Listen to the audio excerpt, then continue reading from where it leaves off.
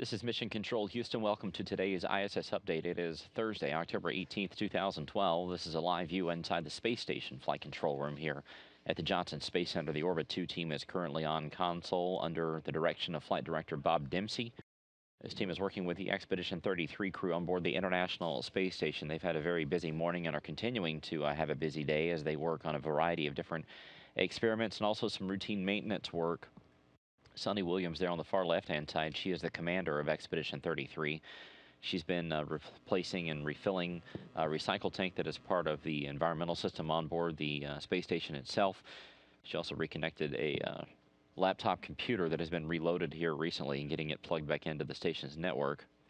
She's also repairing what's called a turbine flow meter that is part of the exercise kinetics experiment. This is part of one of the experiments on board that takes a look at the human body and how it reacts to being up in space. They're also spending the day replacing some cabin filters, just like much what you would do here on Earth, replacing the filters inside your house. They have to do that as well up on board the space station itself, both for their environment and the equipment on board. She's got a training session today for how to respond to a possible ammonia contamination. This is just part of a safety review that she is doing along with Aki Hoshide. These two crew members are getting ready to conduct a spacewalk the early part of next month in November, the first week of November. The exact date will be approved by the space station program, but these two crew members are going to be going outside to address an ammonia leak that has been seen out on the port side radiator, the P6 radiator that's out there on the far side of the station's truss structure. But they've been this week going through different procedures and reviewing the items that they're going to have to take care of. They've been getting their tools and their spacesuits ready inside the Quest airlock. And then, of course, once the program itself, the space station program, approves the date for this spacewalk, we'll have the update for you here on NASA television and also NASA.gov. Aki Hoshide has been working on what's known as the aquatic habitat.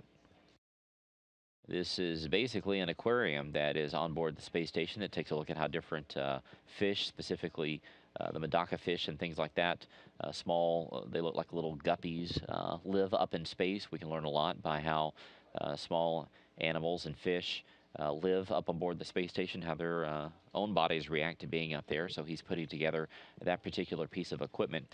They're fairly hardy fish, which is why they were selected to fly up to the space station. They have flown on the space shuttle before, including back in 1994 aboard Space Shuttle Columbia, but you see that fancy aquatic habitat there that is inside the Japanese laboratory. He's about to kick off cleaning what's known as the port crew quarters. This is the sleeping quarters for the crew members. It's on the left side of the space station. He's been talking with ground controllers here in Houston about that.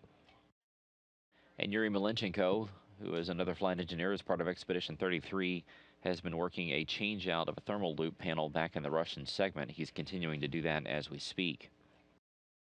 As we talked about yesterday, the space station performed a reboost of its altitude using engines back on this Zvezda service module. That went off as expected. The burn lasted 19 seconds and raised the altitude of the station 0.39 statute miles. That is to set up for the upcoming Progress flight that's coming up at the end of the month on October 31st, as well as the launch on October 23rd of the next crew of Expedition 33 and their arrival coming up on October 25th. To remind you of our programming, here's the look at the crew that's coming up. On October 23rd, Oleg Novitsky, Evgeny Tarelkin, and Kevin Ford are going to be launching from the Baikonur Cosmodrome down in Kazakhstan. That launch time is currently scheduled for 5:51 a.m. Central Time. That's 6:51 a.m. Eastern Time. They will be docking, as we said, 2 days later on October 25th.